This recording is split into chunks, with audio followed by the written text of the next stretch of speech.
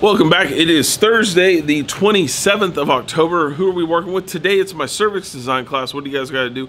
We're working on masking out images and opacities. What we're doing is we're going to take different images and we're going to change the opacity, how much of it you see or don't see, by a little slider bar. It's over on the far right side of your screen there. Above your images, you can change the opacity or fill of each of those images. And what does this help us do? Well, this helps us line up images so we can stack them a lot easier and work on our masking so we can eliminate sections of our image so we can create a much cleaner design overall. Now for this one, I'm having you guys work on a self-portrait design. So you're putting in different things about you, different creative aspects that you like to do with yourself. Again, today and for this project is how to use the tools that we have in front of us.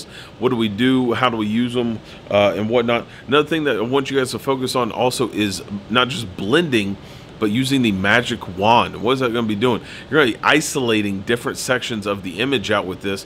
And what the magic wand does, it selects the item of an image that you want to keep, and it eliminates everything else so that it does all the cutting for you. I do want you guys to use that, but make sure that you have used this after you've done this manually a few times. And why do I want you to do it manually? Is because you will find an image that you can't use the magic wand auto selection tool on it because it doesn't select the right thing for you, and you want to find something else in the image. So this is where you have to do it manually.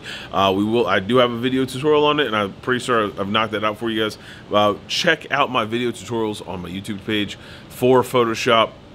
It gives you guys a good clean walkthrough on different tools and different items. As always, if you get a question on this stuff, either A, ask me, or B, Google it. Why? Because Google is so good about Photoshop. There's so much stuff on there. Sorry, coffee.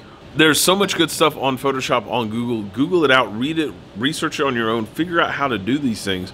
I guarantee two or three of you will find something new that I don't know how to do. And I encourage that. I want my students to be more knowledgeable than me at the end of the day. So keep working on your stuff. If you guys got questions, it's collaboration time. Talk to me.